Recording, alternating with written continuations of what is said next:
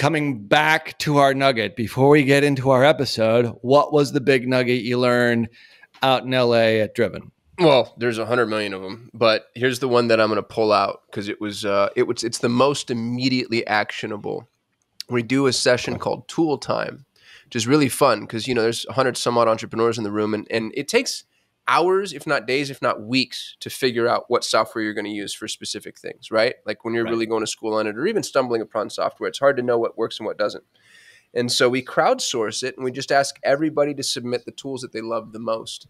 And we got at least over 100, Ralph. The list is extensive, but the one that I'm really excited about is called chatbase.co, chatbase.co. And what it does is it allows you to build a chatbot based off of your own proprietary data. So cool. You add it to your website, for instance. It crawls your website, and then now people can ask the chatbot questions based off of all the content on your website. And the more content robust your website is, obviously, the better the chat base works. And so they can, you're answering questions about products, services, terms, materials, shipping, receiving, and it's unbelievably effective. And what's really cool about it too is it's iterative. So if somebody, if it says something that you don't like or makes a mistake, you get to see every single chat that takes place. You get to correct anything that it says incorrectly. And then from that point on, it will always respond perfectly. And so if you've got a content-rich website, this is an absolute necessity. I especially love it for e-commerce and SaaS. Because if you have a content-rich website and e-com and SaaS, the thing that's really, obvious, but maybe not so obvious about those things is the transaction actually takes place on site. There's no call, book appointment, schedule. It's like they're going to buy right now today. And if you can put an AI-driven chatbot that's preloaded with all of the information about your specific product, like, oh my goodness, and you just make it easier for them to find than having to sift through things. So I'm not an affiliate. One of our members, I wish I could tell you which member came up with it because I should really, really give them a shout out. You know what? I think it was Rachel. So shout out to Rachel.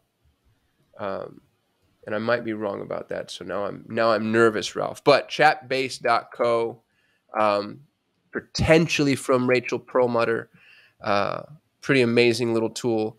And it's one of those examples of how like AI doesn't usurp or change the world, but it's just a 1% improvement here, and then another tool will give you another 1% improvement. That those compound effects are going to put you massively ahead of your competition.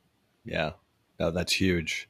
That's huge. The other tool that's in this space that I'm aware of but have not used and put this on a list of things to test. Now that I have chatbase.co, it's chatbase.co, correct? Yep, .co is myaskai.com. Does a similar thing. And I've heard really, really good things about this through sort of secondary sources, but this is the future. Mm-hmm. I mean, this, especially on e-com, if you're not testing out these types of things at the very least, like, oh my God, like the ability to be able to sort of upload your entire database of information, especially if you have a content rich site, which I know a lot of people listening to this show are big believers in content. Well, dude, I think the more content, the better. Rich site, there's an AI solution for that too, but you have to now. You have to be content rich. You know what I love about MyAsk? I'm on it now. I'm on myaskai.com. It allows you to upload documents. It says upload a PDF, text, or doc file. And then you can chat with any document. And I dropped this as a nugget on a previous episode. I do this with legal documents. I did this 2 days ago.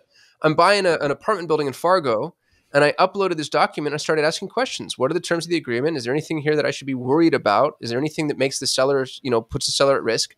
And it is insane how well it works. And I wasn't even using this tool. I actually use a separate tool that looks to be maybe not quite as effective as this one. So, so cool, man. It just blows me away that we're here. Like this feels, I'm just such an old guy. This feels like Star Trek, like you're chatting with a PDF document.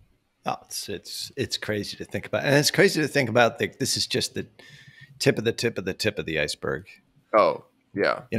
People are like, oh my God, ChatGPT, AI. Wow, that's amazing. And then they sort of stop and that's it. Like, no.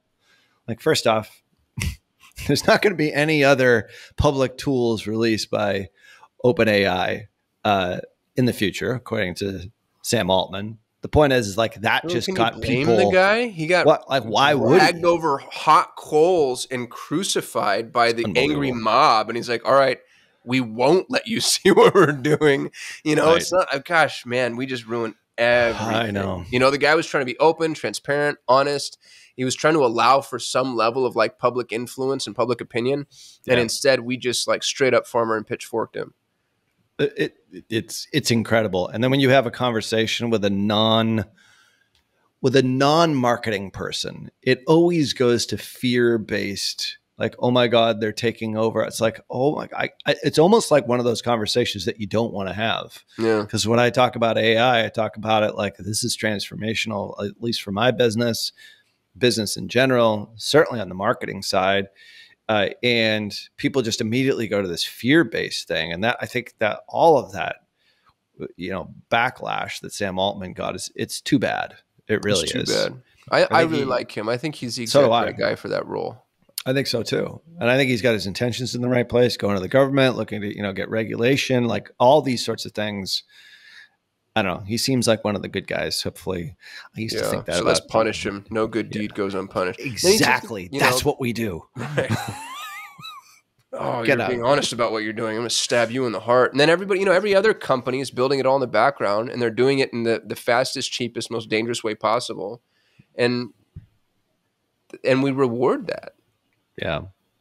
Yeah, it's unfortunate. But anyway, the tools that are there right now, we'll leave links in the show notes over at perpetualtraffic.com.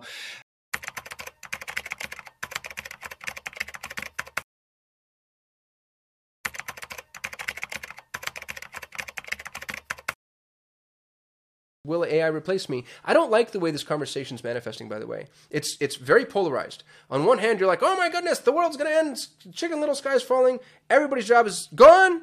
And then on the other end is, no, you're going to be fine. There's no risk whatsoever. Bury your head in the sand. I'm in the middle.